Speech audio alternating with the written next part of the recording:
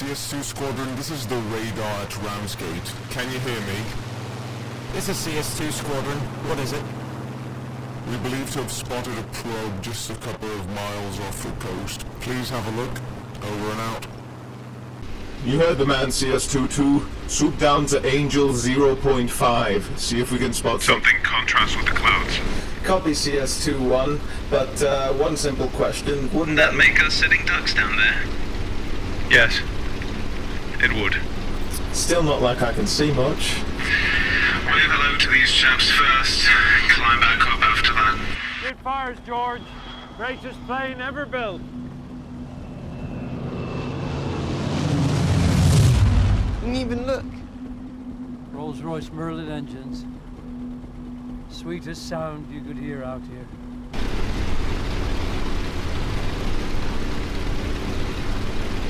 And at 11 o'clock. Right. Talk to me, Goose. I think you've got the wrong movie, but he's on me.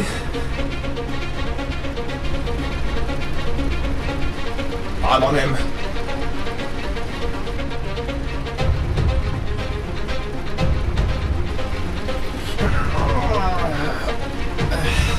Hold still, CS22. On my mark, drawn left. 3, 2, 1. Mark!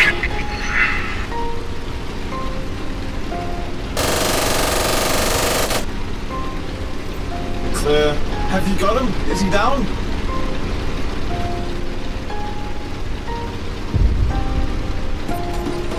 Yeah, he's down for the count.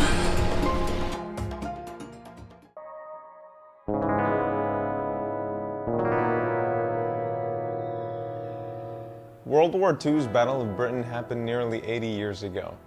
And from that battle, two particular aircraft used by the Royal Air Force stand out to me: the Hawker Hurricane and the Supermarine Spitfire.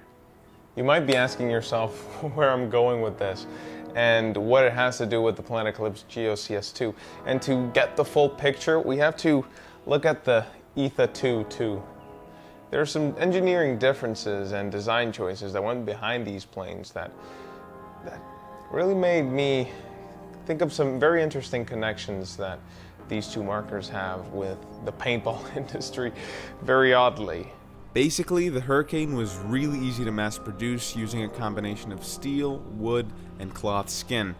And even though they were really tough, if one was damaged in battle, all you really needed to get it back in the air was a carpenter, some wood, cloth, and paint. The ETHA-2, a marker pretty much based off of a GRN Constructions. All of this stuff is molded. There's a few aluminum parts like the ASA and body, and obviously the internals. Fairly simple aluminum body though. So yeah, these are intended for mass production, especially this EMEC version intended for rental use. The Supermarine Spitfire was a much more complex design for the time. It used what we know as a monocoque structure, where the all-metal fuselage was both the skeleton and the skin. It was very slim, maneuverable, fast, and pilots say, even to this day, that they fly beautifully. And I think they're beautiful machines as well, even 72 times smaller. It's just a legendary aircraft. But compared to the Hurricane, these were much more expensive, and you could build 3 of these in the same time it took you to build 1 of these. And it's a similar set of differences with the CS2, because this is all milled aluminum, which is a better finish, but also comes with the extra production costs, which goes without saying. They're slimmer and pointlessly more aerodynamic. Pointless because unlike the Spitfires, these were never intended to fly.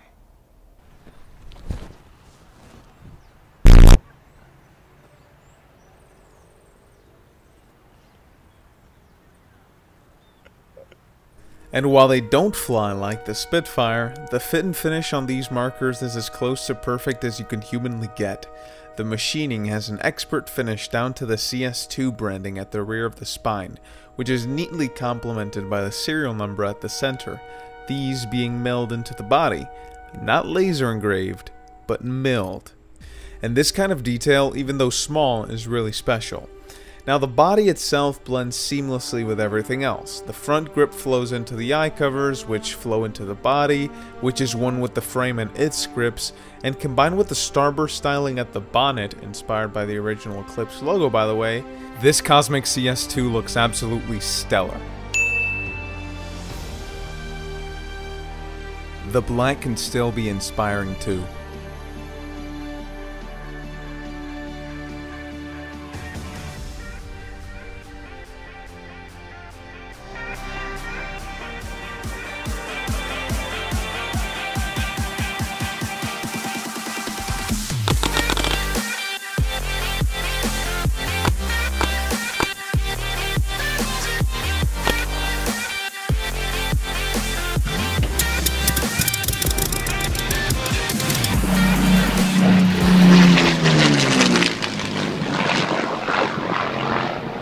Hear that? That's the Rolls-Royce Merlin engine. The engine that powered both the Spitfire and the Hawker. No, that's Harry Kane. I'm talking about the Hawker Hurricane. Both the Spitfire and the Hurricane. This is a Gamma Core from an Ether 2, and this is the Gamma Pro from the CS2. And where I'm going with this is basically, like in both the Spitfire and the Hurricane, there are major external differences, but also some pretty significant internal ones as well. These are both the Gamma platform. We'll get to what makes the Gamma really special later. But aside from the same operating principle and essentially the same action, just more refined here, you've also got regulators, electronics layout, air path, battery, eyes, a whole bunch of stuff that is extremely similar in both the CS2 and the Ether 2.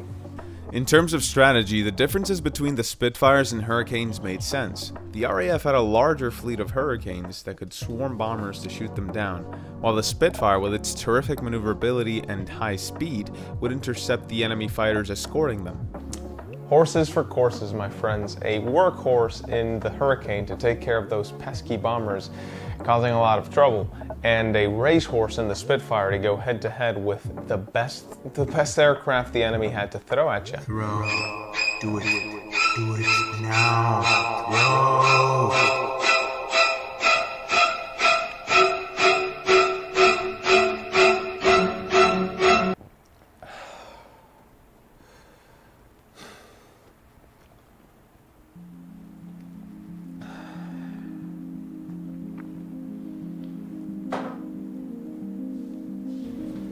I would also say that the markers in plane sort of parallel as well when it comes to purpose or roles. The Ether 2 and now the EMEX, I think, are one of the preferred markers when it comes to big games and just recreational play. It's an inexpensive gun that tons of players are equipping. Some fields already have a fleet of 100 EMEX. That's crazy. So when it comes to the workhorse in the Eclipse lineup, by definition, this Ether 2 and EMEC platform is most definitely that, a workhorse. The CS2, on the other hand, is a competition marker. It's built for competition. The guys that are going to be using these are pros and other tournament players who are going to go head-to-head with their rivals, dump hundreds of thousands of rounds by the time they replace these markers, and that's basically it. These markers, the CS2s, are built for tournament paintball. They're built for competition. They're the racehorse in the Eclipse lineup. The main idea is that in regard to the CS2, you are correct to ask, why does it look like a high-end Ether 2? Because first, let's get it out of the way. That's actually a good thing. And second, I think that was the point. The Ether 2 is terrific and definitely one of the top 3 markers of last year. So to see its best features in a marker purpose-built for competition paintball is to see the faces of the paintball gods and feeling their embrace.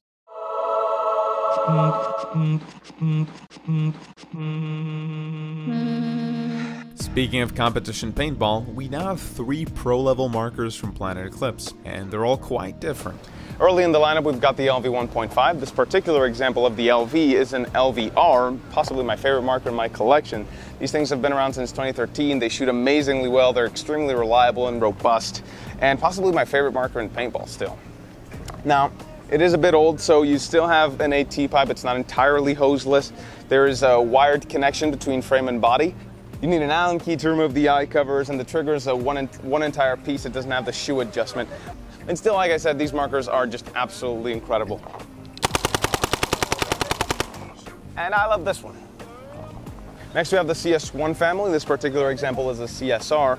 These markers have won everything. And they've got the IV core, they're very efficient, they're moderately reliable. Compared to the LV and the CS2, they're not as reliable, but they're still pretty reliable.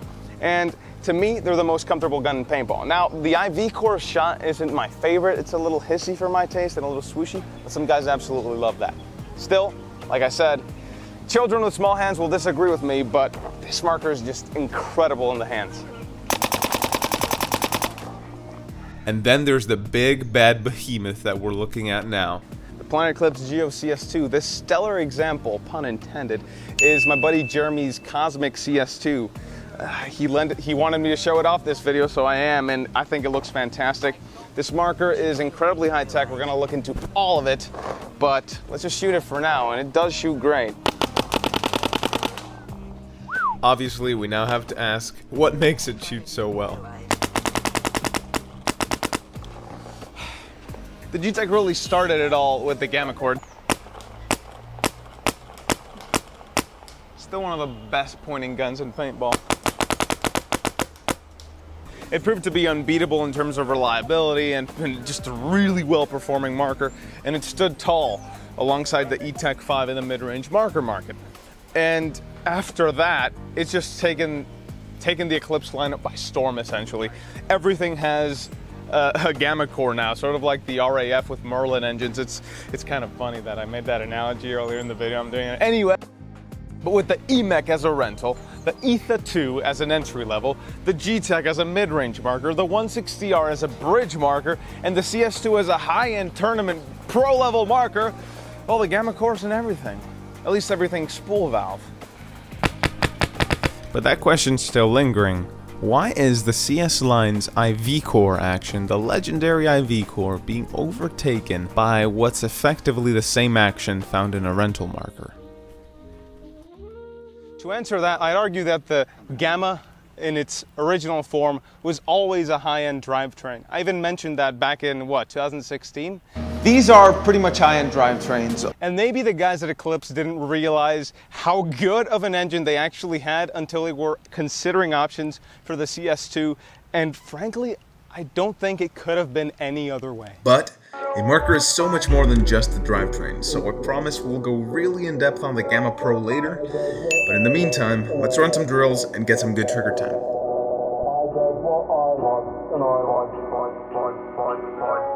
I does what I like, and I like. I does what I like, and I like. I does what I like, and I like. I does what I like, and I like. First thing I have to say is that the marker joyfully takes you by the hand in a melt-facing ride along the field. Or a face-melting ride along the field. Its ergos and handling are on point. The textured rubber grips make switching hands a quick and easier deal. No slippery metal, no hard parts, just a big grippy front grip, which is terrific.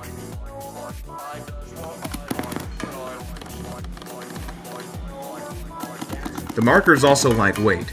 It certainly makes no big deal out of running, sliding, and gunfighting. Those actions feel extremely natural with the CS2. Laning performance is good too, but the light setup might feel a bit bouncy for some, so I would suggest using a heavy metal barrel if you want an absolutely perfect laning setup. Now, toughness. This one's a pretty big deal considering how some of the very early production CS1s weren't very reinforced when it comes to the frame at the front. If you took a bad dive, you would bend them downwards. What they did to correct this issue with the CS1s was just add a reinforcement pin to connect the frame and the body, but with the CS2, they've taken this a step further and made the frame itself slide into the body, so there's some more rigidity and it's a lot tougher. And this one just won't bend.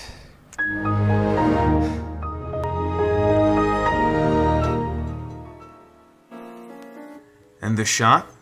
God blind me, it's delicious.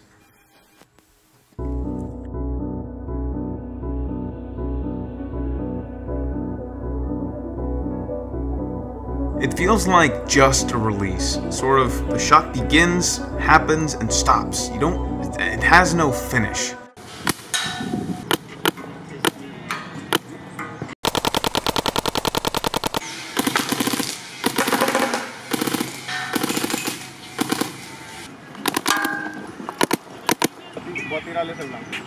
Okay. What I mean by saying that the shot only feels like a release is that it just goes bang. You don't really get a swooshy hint of bolt movement for buildup or a tingy sensation in the front grip for the finish. It's just bang and done. And I'm gonna bring it up because I know it's coming in the comments as it has in almost every single CS2 video, but the sound. The marker is not as loud in person as it seems to be in video. Just check out how much of the sound is being drowned out by the bunker when I'm shooting behind it.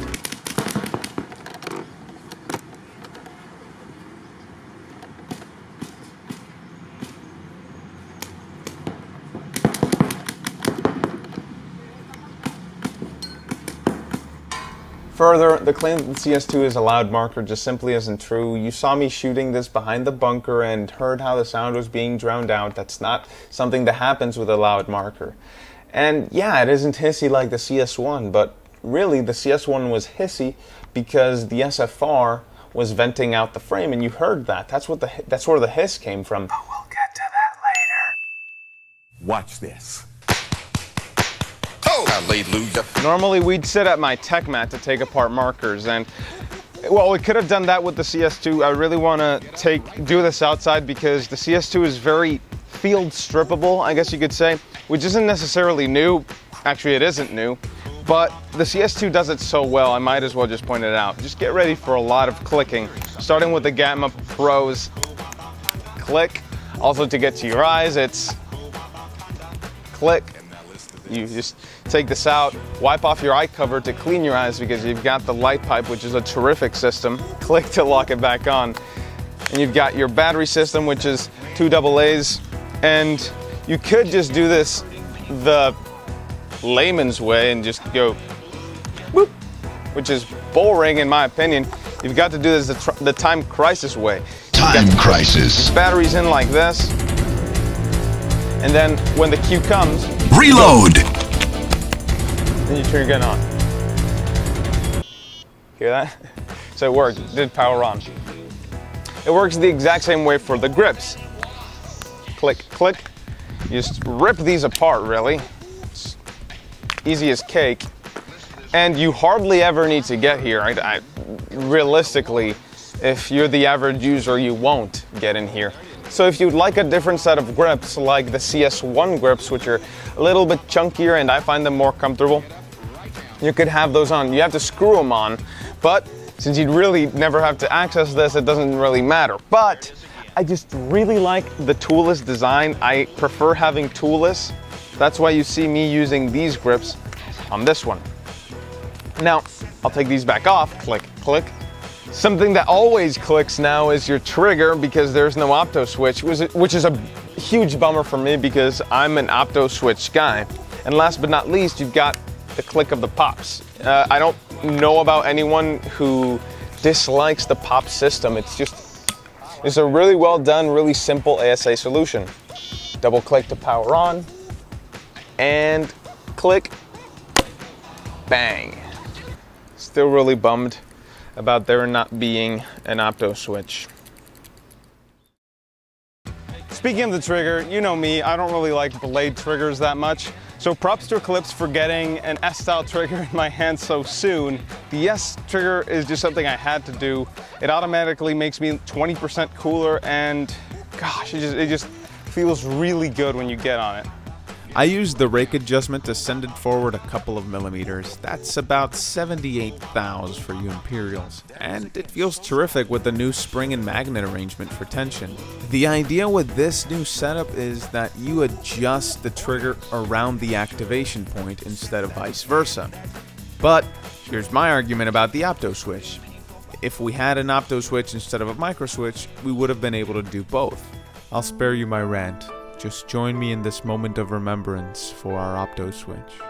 Our friend, our ally, our deliverer, shunner of foul deeds, slayer of evil, Valiant warrior of solenoid activation, we will not have forgotten you by the end of this fateful strife.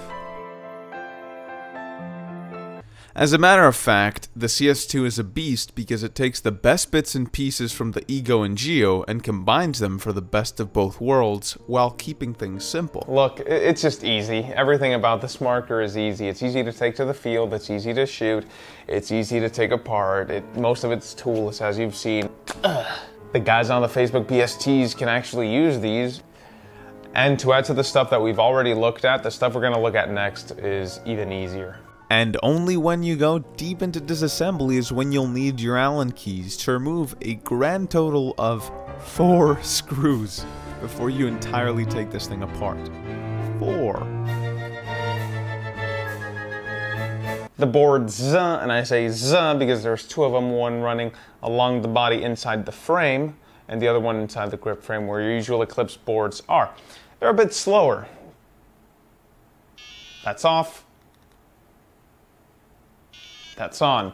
I do miss the speed of the older Eclipse boards. You can hear the tones a little different too, but they're slower because they're just loading a lot more stuff. They're loading a bunch of presets. They're loading more splash screen data because you can actually animate these now. And it's just that sort of thing. It's the same stuff, just more of it, if that makes sense.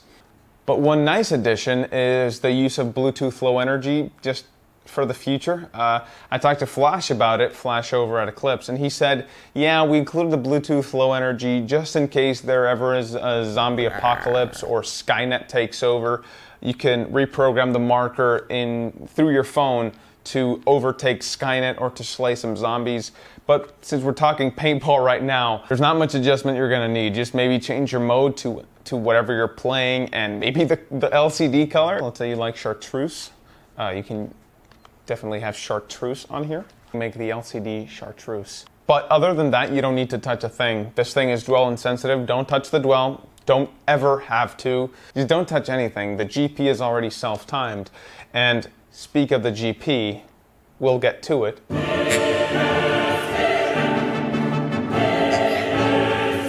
Now.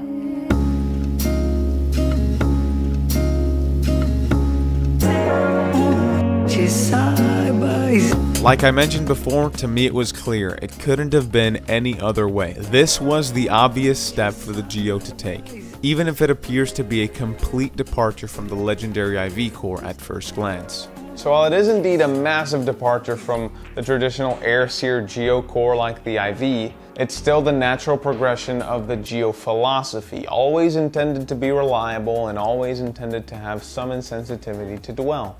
The ISIS valve in the first Geo shut the inlet via the solenoid, so you wouldn't need a long and heavy bolt that would suffer from stiction and compromise reliability to achieve that.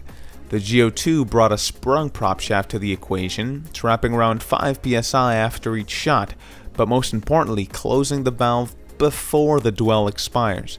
The Geo 3 simply introduced the SFR. When the GSL was introduced with the IV core, the ground shook violently, because instead of saving 5 psi with a sprung prop shaft, you're saving about 40 psi with a reactive prop shaft. It senses breach pressure and reacts off of it, which produces some massive efficiency gains, and it's one of the reasons the 3.5 platform is held so fondly.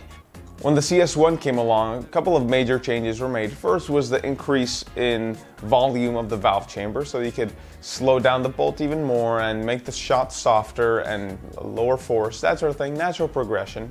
And the other major change was the solenoid.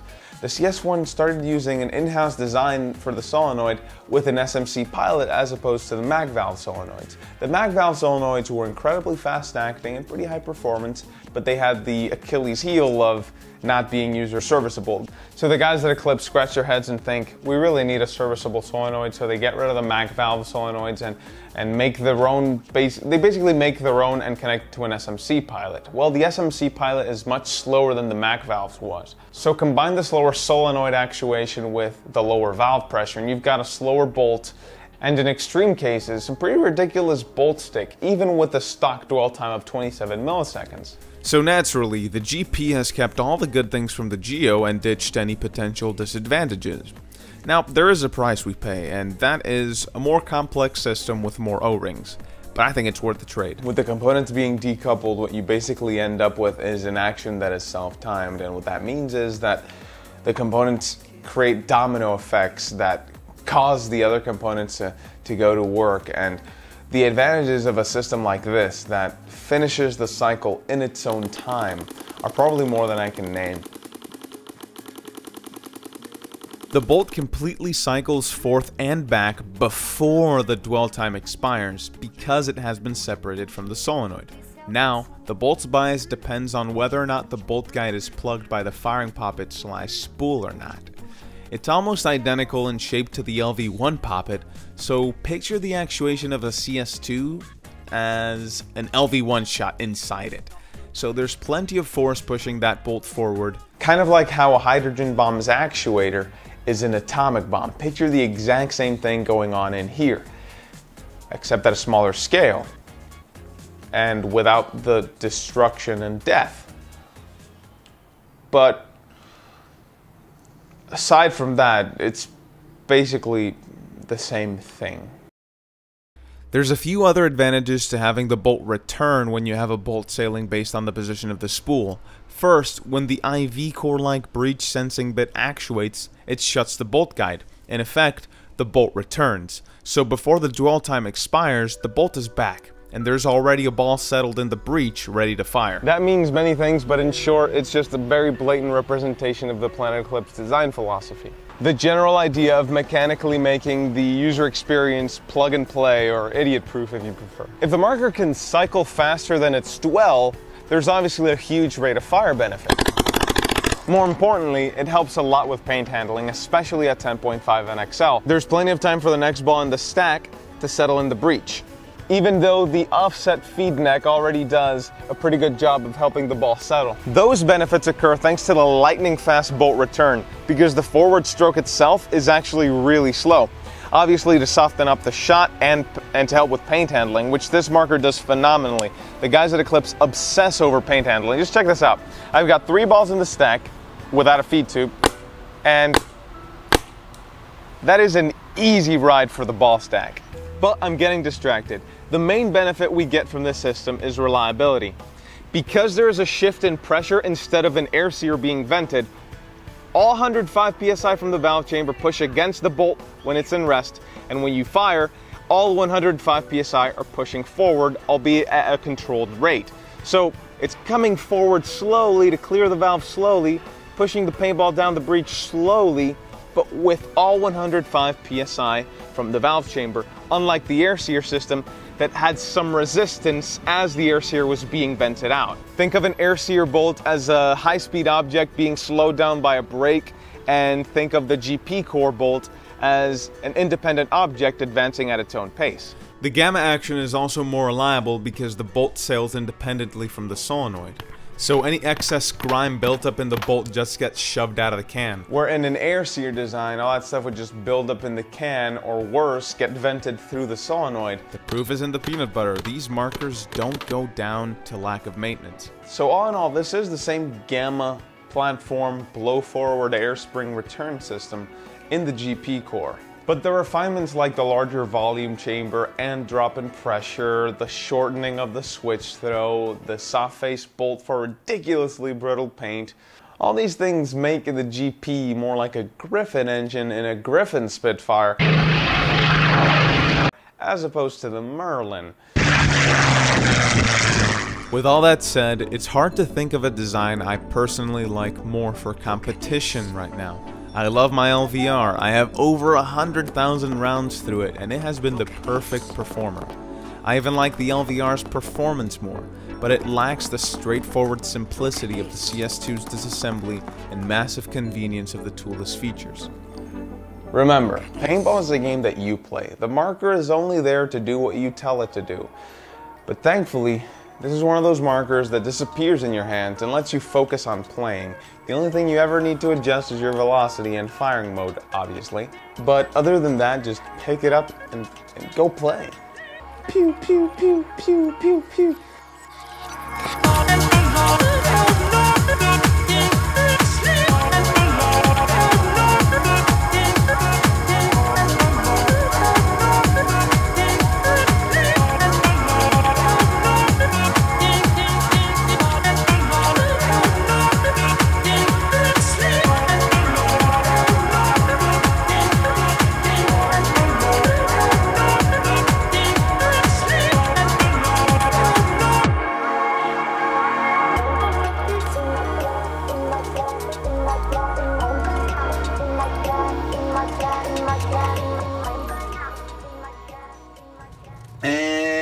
that's a wrap on the CS2 video. Fun fact, this project was over 200 gigabytes, so I'm really happy to finally be done with it. It took a lot of time to make. I know I kept a lot of you guys waiting, but hopefully this was worth it. Makes me really happy to see you guys come back for every video. Get excited about paintball. It's my favorite part, just keeping people talking about paintball, living, breathing, going crazy about paintball. Yeah, absolutely love it. I want to thank you guys for your viewership. I want to thank everyone who gives beyond viewership even more. Yeah, and hopefully I'll see you guys sooner rather than later next time.